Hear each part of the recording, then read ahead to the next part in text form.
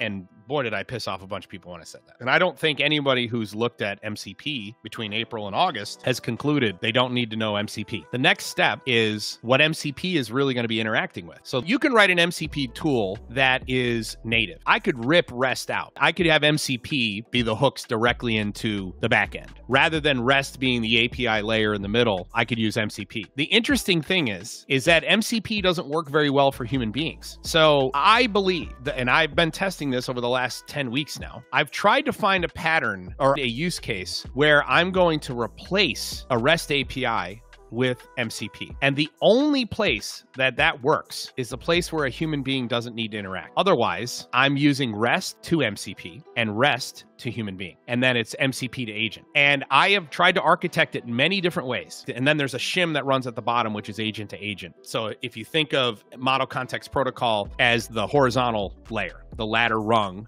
and you think of agent to agent as the leg of the ladder. Agent to agent is going to connect many ladders together, and Model Context Protocol is going to be an entry point for an agent at each step. You must know Model Context Protocol. You must know Model Context Protocol. You must know Model Context Protocol.